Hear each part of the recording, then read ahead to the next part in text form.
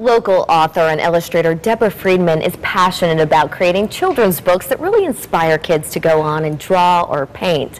Her first book, Scribble, is about two sisters who like to draw and have a scribbling rivalry. Her latest book is called Blue Chicken, and it's the story of a chicken who gets involved with a painting. Joining me now is Deborah Freedman to talk about her new book. And Deborah, it's so adorable. You're so talented. Not only did you write the book, but you also illustrate every single page. Thank you. Well, I mean, that's what I do. I write with words and pictures together, and I love the picture book form, and I love doing all of that together. So tell me how you got the idea for Blue Chicken.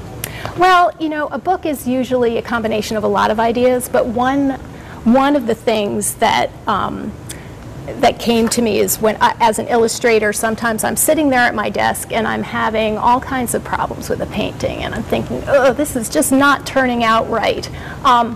What would happen if I just walked away and the painting finished itself? And that's what authors do. We ask those what-if questions, and so I love the answer that you came in, because the answer is this cute little chicken. Total mayhem. That comes along as this painting is being done. Right. And the chicken wants to be helpful, right? But something terrible goes awry. See, I love this picture. There's a chicken seeing blue paint and thinks, hey, this is pretty great. Yeah, then what happens? Pretty cool. Well, she gets a little bit too curious, and she just wants to help, but the paint spills everywhere.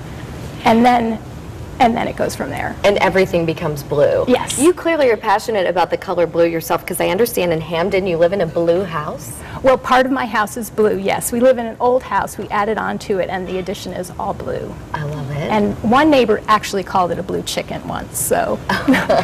Well, so when it comes to your books, because you do have this theme of art within the books, what are you hoping children, I understand you want them to get inspired to draw or paint themselves? Oh, I really do. With Scribble, I really wanted that to happen. Sometimes I visit children and we scribble together and create scribble characters together. And with Blue Chicken, I left the ending a little bit open, I think, because what I'd really love is for children to take off with that. You know, what happens next? So how important is it? I mean, obviously, everyone says parents take time to read with your children. Yes. How important is that time? And then this sounds like a great way to even make it not only a reading project, but an art project as well. What do you see happens in their relationship when parent and child work together like that? Well, you know, reading to your children is just the most important thing you can do to have them become happy, lifelong readers. I mean, I think that's pretty clear. Right. And it's such a special time to spend together. And then you get something to put on the fridge afterwards. Yes.